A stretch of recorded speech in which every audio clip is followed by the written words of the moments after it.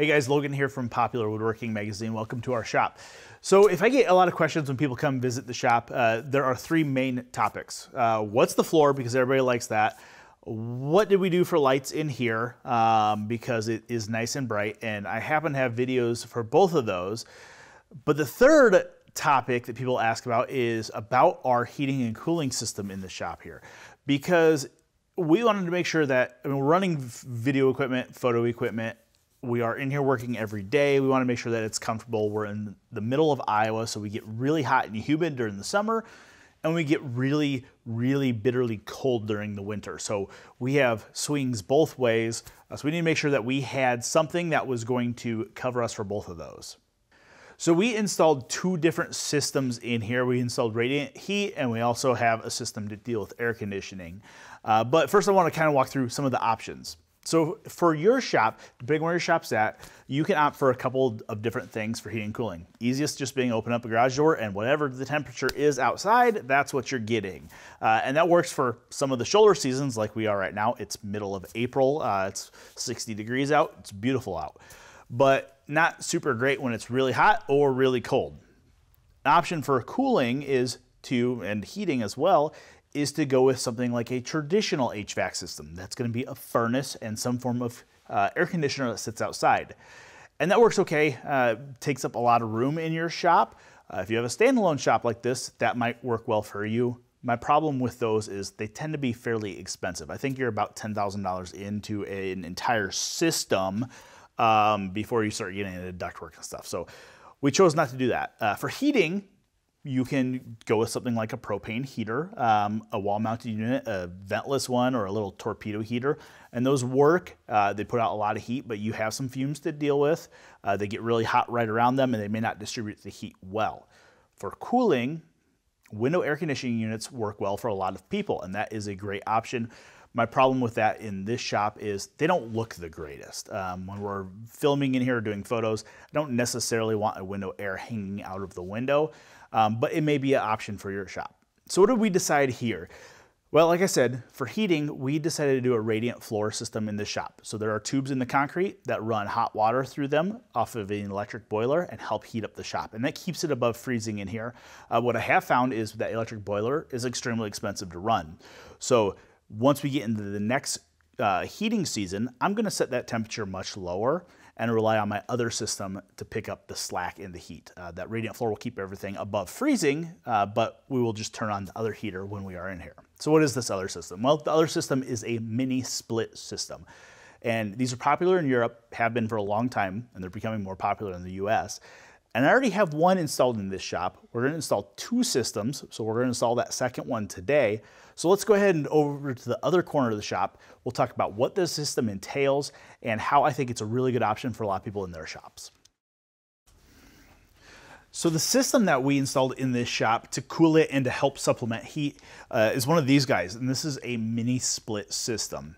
Now these are pretty popular, as I mentioned, in Europe, and they're also popular in apartment complexes because you can segment off and each apartment or each room can be heated or cooled by one unit. Now for our shop here, which is about 1,600 square feet, 1,300 of that is open shop space, the rest is a bathroom and an office, we have two condensing units. Now I've already installed one condenser with one air handler, and that's actually up here above the window. And that one is to heat and cool more or less 2/3 of this open shop space.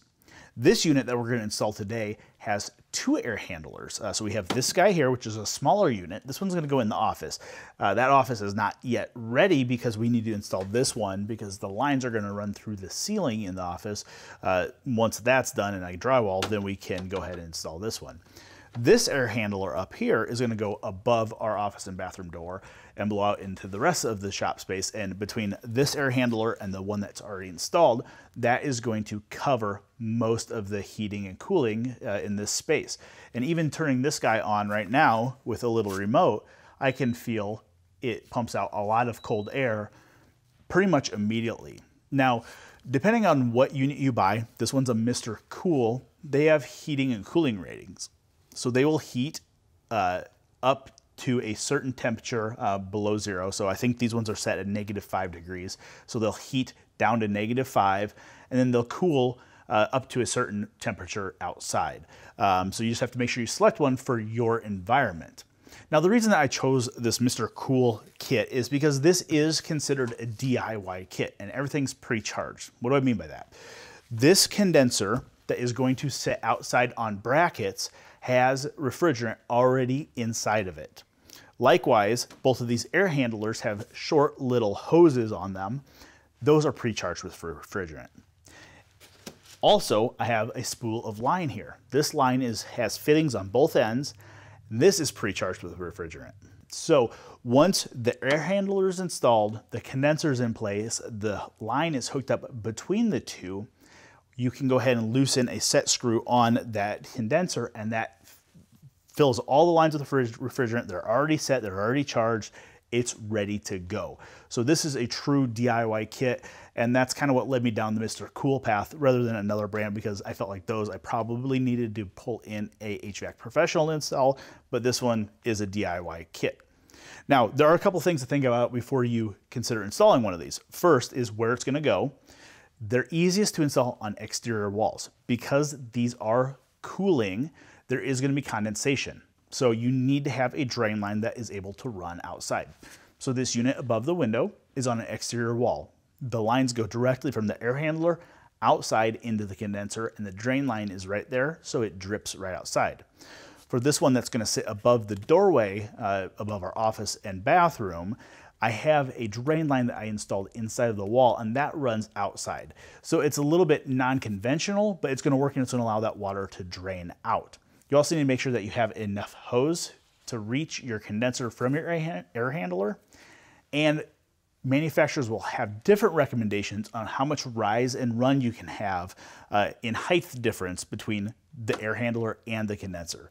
So if you are, let's say, on a second-story building, you need to make sure that your unit meets the requirements for having, you know, a 2-story air handler going down to a first-level condenser.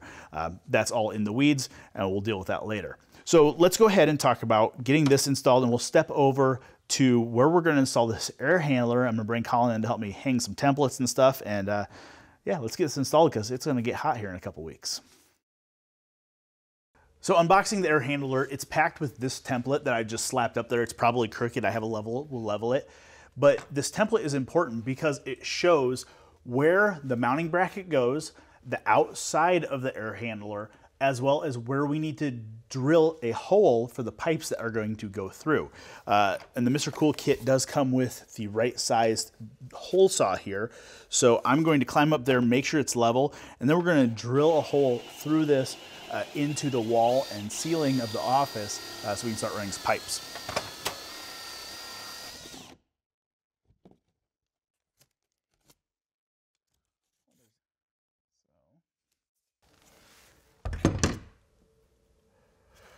There we go. So now we're going to go ahead and grab that air handler and hang it on this bracket and feed those hoses through.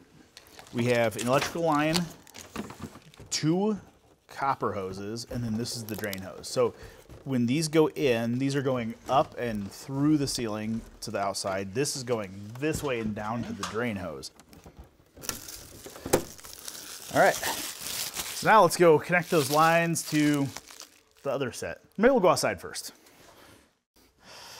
All right, so this condenser unit is going to go outside, and that's what that air handler is going to hook up to.